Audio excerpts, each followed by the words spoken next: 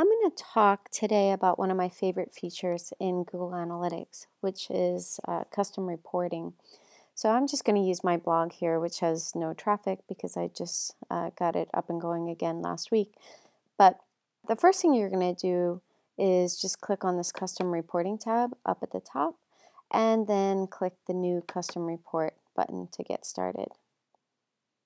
All right, once you're in this create custom report screen, first thing you're going to want to do is give your report an intuitive name. So I'm going to call mine organic landing pages. Okay, I don't do anything with the report tabs. You can create multiple report tabs, and this is how those would look. The site usage, goal set 1, 2, and e-commerce. I tend to like to have all of my metrics together. Plus, another drawback to those tabs is if you apply a filter, which I do quite a bit, it will apply that filter to all of your tabs. So your mileage may vary. I don't name my metric groups. You can get as ridiculous as you want. But we're just going to jump right in. First, a quick explanation here. These here in the standard report, so this is what a standard report looks like. This is an organic traffic report for a client. And over here, basically anything that can be measured with a number is a metric. So all of these are metrics. Visits, pages per visit, average visit duration, percent new visits, and bounce rate. And then over here, you have the dimensions. So the dimensions are basically how your report is organized. So these are the individual line items, and you can determine with the custom reports exactly how you want those to drill down. So the standard reports are pretty rigid, but the custom reports, you can mix and match your drill downs as uniquely as you want, which is really helpful, especially in any kind of forensic analysis. So let's just go ahead and add a few metrics. There are a couple different ways you can navigate this. You can browse, and that can be useful when you're kind of a neophyte to Google Analytics. Once you kind of get your web feet and get more comfortable, what you're going to use a lot more frequently are these filters. So I will typically include visits, bounce rate.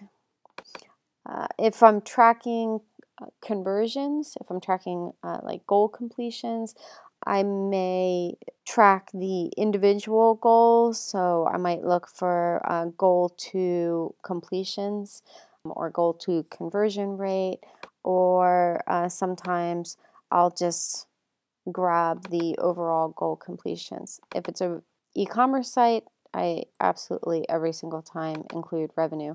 Obviously, my blog is not an e-commerce site, and I'm not even tracking goal conversions at this point, but I'll just leave it in there to show you one other thing. You can grab these and move them around. So I'm going to move visits back where it was, and since I'm not tracking goal completions at this point, I'm just going to X out of that.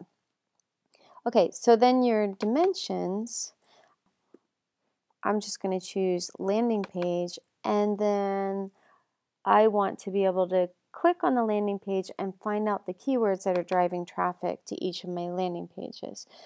So I'll just pull keyword up in here. Now, one caveat about keywords. Moving keyword up here, in my opinion, is a fool's errand because of not provided. So the only legitimate analysis of keyword data, in my opinion, is in the context of landing page. Now there is one other little trick in dimensions that most people don't know about, but let's say that I want to drill down from landing page to keywords, but then I want to be able to isolate particular keywords. You can do that by just choosing keyword again, and then that's going to give you the ability to click on a keyword and see that keyword. And that's actually what is built into, I believe, all of the standard reports. We're not going to do that at this point. Actually, I'll leave it in there just to show you what it looks like. Okay, now because I do SEO, I almost always apply an organic filter. So the way you do that is you just set the medium to include organic.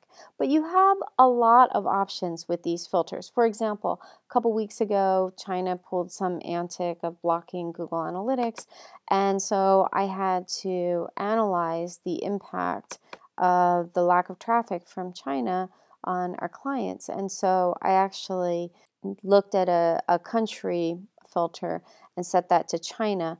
And I'm bringing this up not only to show you some of the other filters that you can apply, but also to make a point that there's a little bug with these filters that I just recently discovered, and that is I had this set to exact and I had it set to China. This also happened to me with iOS, and I knew I had the operating system set to iOS. I knew that that was correct. I double checked it in my dimensions. Everything looked copacetic. These aren't case sensitive. And yet it wasn't pulling up anything. Like my report was just flatline. So if that happens to you, just choose regex. I didn't even have to include any regex. Just by switching this to regex, it worked. So, but I'm just going to X out of that. Okay, and then one other cool feature is when you create a custom report, let's say you're doing an analysis for, let's say, the block in China, or the impact of Safari searches in iOS devices switching to secure search and now showing up as direct traffic instead of organic. And let's say it's a report like that where you're doing Panda research or Penguin research and you just want to be able to apply it to a bunch of profiles at one time. I can't click on this because I have client data in there, but if you click on this, it will list all of your profiles, and it also has a filter so you can put in a particular client's, like the first few letters of a client's profile identifier, and just choose those profiles, or you can apply it to all of them, or just choose one or two other profiles. And that's really convenient because when you do that, then this custom report will show up in all of those clients or profiles custom reports, which is really nice. So without further ado, we're going to click save, and this is what our custom report looks like. We're just looking at visits and bounce rate. And as I said, if I click on one of these landing pages, it's going to show me the keywords that are driving traffic to that particular landing page.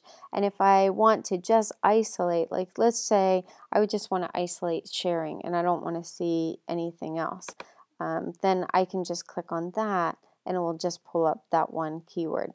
It's not that useful in this context, but it can be very useful in other contexts. I'll show you one other example that I alluded to, and this was just a report to look at traffic from iOS devices. And this is because, like I said, the switch to secure search, you can look that up on the Search Engine Land site and find out the backstory. Actually, I just wrote a blog post about it, so you can look up iOS on my blog here. But what I did for this, I just pulled up visits, goal completions, and revenue.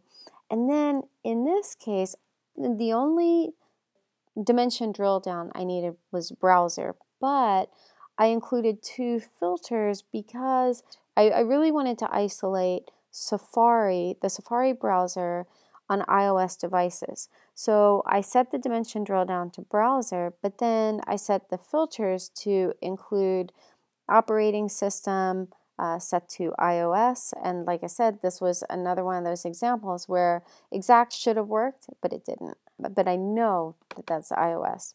And browser to Safari. In this case, I really did need to use regex because I didn't want the app. I only wanted Safari, so that $ at the end says it has to end with that I. And then you just choose the profiles. And here's what it looks like. So you can see over time, this is this third week in September is when iOS 6 was released, and that's when searches shifted to secure search. And you can see here we have the direct traffic has been trending upward, and organic traffic has been trending downward. So thank you very much, Google, for that. Okay, so that just gives you an overview of the power of custom reports.